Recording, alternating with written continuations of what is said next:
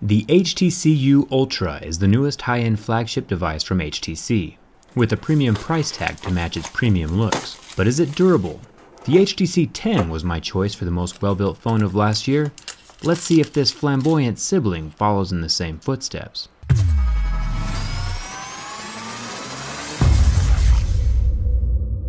The scratch test is first. I pre-ordered the normal HTC U with Gorilla Glass 5 covering the screen. HTC did promise the USA a sapphire variant of this phone, with real sapphire covering the screen later this year. It'll be interesting to see if this actually happens, or if it was just some kind of marketing to help promote the phone at launch. Sapphire crystal is very difficult to manufacture, so I won't be surprised if the sapphire version never shows up. You can see that this Gorilla Glass 5 scratches at a level 6. Real sapphire would resist scratching until a level 8 or 9. If HTC does release a sapphire screened variant of this phone in the United States, I'll be here to check the scratch resistance of that as well. The fingerprint scanner pad is covered in a slick rubberish plastic layer that will not scratch easy during normal use, but my razor blade does leave a mark. iPhones and the Nokia 6 I tested a few days ago do have scratch-proof fingerprint scanners, so they do exist. Luckily for the Ultra though, it still functions even with the extra damage. The front-facing 16 megapixel camera is protected by that same front screen glass, so no worries about scratching here.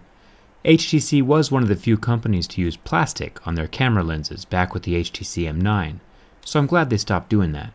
The abnormally small earpiece slot feels like it's made out of that same lightweight fabric that the Nokia 6 had in it. But unlike the Nokia 6, the fabric does not come out when pulled. It would have been nice if they tossed some larger speakers in there though. It does seem like they have the room.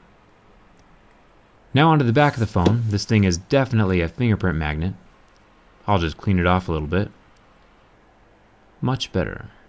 It's time to see what this phone is made of. The glossy jet black iPhone 6 was made from aluminum, and while this phone mimics that same reflective mirror-like finish, this Ultra is made from glass. So my razor blade doesn't leave any marks on the back panel, nor does my razor affect the logos, so those won't be wearing off at all either. The rear 12 megapixel camera is scratch proof as well, and yes, there are less megapixels on the back camera than there are on the front. Weird, I know, but HTC has always done weird things with their camera megapixels. The camera bump is made from metal, the flash is plastic, and try not to scratch the black plastic portion or it could mess up your autofocus. I always have a few comments on every video wondering what happens if I take a level 9 pick to the glass of a phone. Remember, a level 9 pick is one step below a diamond. So let me tell you a story about a little guy that lives in a blue world. And all day and all night, and everything he sees is just blue. Like him, inside and outside. Blue his house, with a blue little window, and a blue Corvette. And everything is blue for him and himself. And you want to know why this little guy is blue? Because there's no headphone jack on this phone.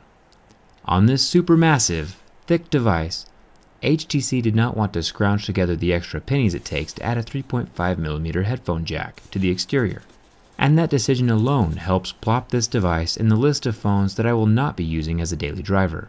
Someday the time will come for no headphone jacks, but today is not that day. Let me know in the comments, would you buy a phone with no headphone jack? Maybe I'm alone in my decision. If we move to the frame of the phone, the top is definitely made from metal, and we can follow the metal sides all the way down to the base of the phone near the USB-C charging port.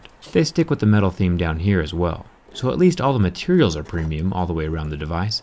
Even the volume and power buttons are metal. The 5.7-inch 1440p IPS LCD lasted about 10 seconds under the heat from my lighter. I'm positive that this test someday will be relevant at some point, but until then we can just appreciate that the IPS pixels recover completely from the flame. And now the bin test. Remember, the HTC 10 was the winner of my Smartphone Durability Award last year. I can tell right away though that the Ultra is not going to follow that same rigid path. The Ultra has more relation to the soft iPhone 6s. It's important to note that the back glass would not be cracking right now. The only reason it is cracking is because I directly introduced the flaws by scoring the glass with my level 9 pick. But it's also important to notice that the glass on the HTC U does not contribute anything to the structural integrity of the device. The glass is resting on top of the frame, unlike the Galaxy S7 where the back Samsung glass is inside the metal frame, helping make the phone more rigid. So while this phone survives the bend test overall, it still flexes like a soggy Twinkie and will not be in the running for the 2017 Durability Awards. It's a pretty good looking device. I do like the color, but as for me and myself, it is not the daily driver material that I'm looking for. I hope you enjoyed this durability test. I'll just be listening to music while I pull bits of glass out of my fingers for the next ever. Thanks for watching. I'll see you around. Yo, listen up, here's the story about a little guy that lives in a blue world.